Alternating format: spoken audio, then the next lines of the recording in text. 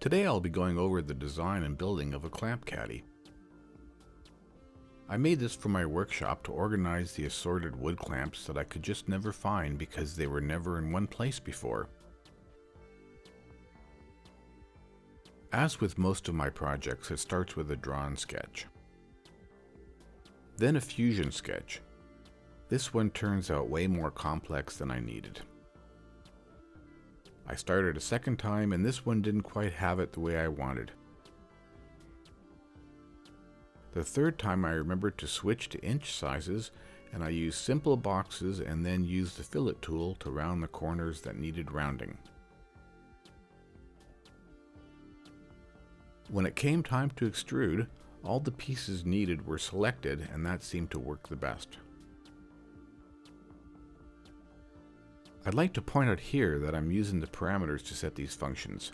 You can see when I do my extrusion it fills the value of the plywood depth. I'd like to thank Lars Christensen for doing some very fine videos which made this clear in my head not only how but why to use it. Thanks Lars. The handle also started as a sketch in Fusion. The two rectangles represent the pieces of wood that were glued together to make the handle. The oval hole is a recess for the hand grip, and the slot in the end of the joint is to fit into the wood. Here the design is almost finished and you can visualize how all the parts fit together. It also gives you a good idea of how it's going to look when done. I've rounded corners and beveled edges and I'm hoping this can be assembled with just glue as it looks like it has enough joints for strength. I don't believe that the handle will need any glue as all the other joints will hold that tight. Looks like I'm ready for the next step. This is kind of a luxury, but Fusion is able to render out HD movies. Looks good to me. Fusion sketches can be output as DXF files and then printed with a program like Inkscape. Here I printed the template out on 4 sheets of paper, which are trimmed and assembled with small pieces of blue painter's tape. The full-size templates are glued to the plywood with spray mount adhesive. Here I'm using 3M77. A router table is used to clean up the lines and round the corners. The slots are cut with a table saw.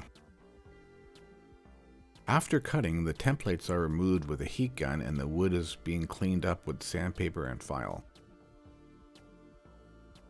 The slats have all been marked with a pencil to allow easy alignment during glue up.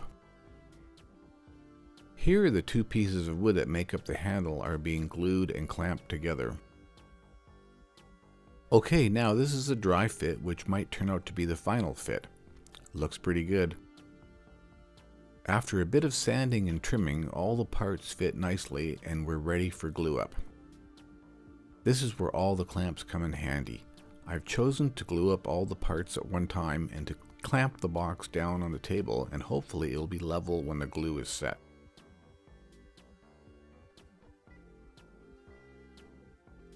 I have to say there was no real plan for this project and the idea for it only came up the day before I started. But thanks to all the work I've been doing with Fusion, I was able to turn an idea into a project in a short time with one sketch. I'm really pleased with how this turned out. I think it looks a little crude, but that's fine for a tool. I'm not going to put a finish on it as it's just a holder for tools, and all the clamping would chip the paint anyway. Here's a few shots of the completed caddy.